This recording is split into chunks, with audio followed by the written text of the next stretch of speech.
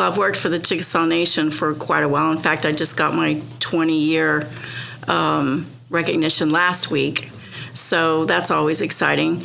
But not all of those years have been in with Bedre, but a good portion, I'd say at least half of that. We're probably into at least 10 years now.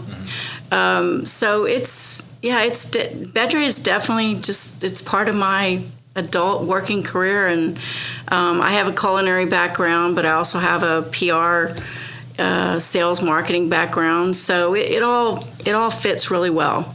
Yeah, those two go perfect together, right? Yes. The business you're in today. What do you grow up in the area? Did you grow up in the area?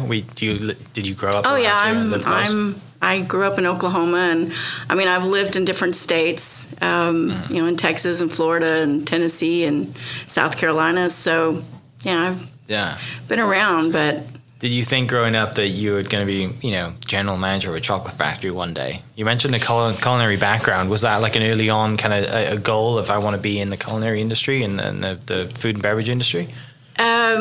It turned into that when I went to culinary school, and I had to really think about that when I started culinary school. So I was in Florida at the time, in Miami, and because I love cooking, obviously, and it's kind of like eating the chocolate. I thought, I love cooking. Going to school is going to make it more of a job, and then it's not as pleasurable as it is just being a cook.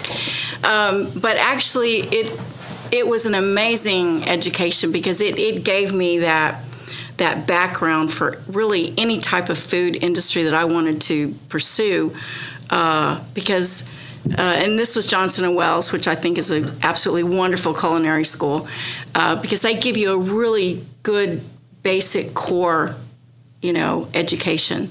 And it's not like people think, oh, well, you're going to learn all these recipes. No, it's not really about the recipe. It's about the basics of what cooking means and learning, cooking, process and procedures from all over the world. We had chefs from all over the world that were our teachers, So it was an amazing experience. I mean, I just loved it. So when I came back to Oklahoma, the original owner, I worked for him for couple of years. Then I went back to work for the Chickasaw Nation, which is, I'm Chickasaw, and that's my tribe, and I love them, and I like being part of the culture that I grew up in. To work in that, it's very rewarding. And the chocolate factory just kind of turned into something that Governor Anatubby wanted. He saw it was probably the first business that really would expand our business, background. And we were just really happy to, be able to purchase it from the original owner.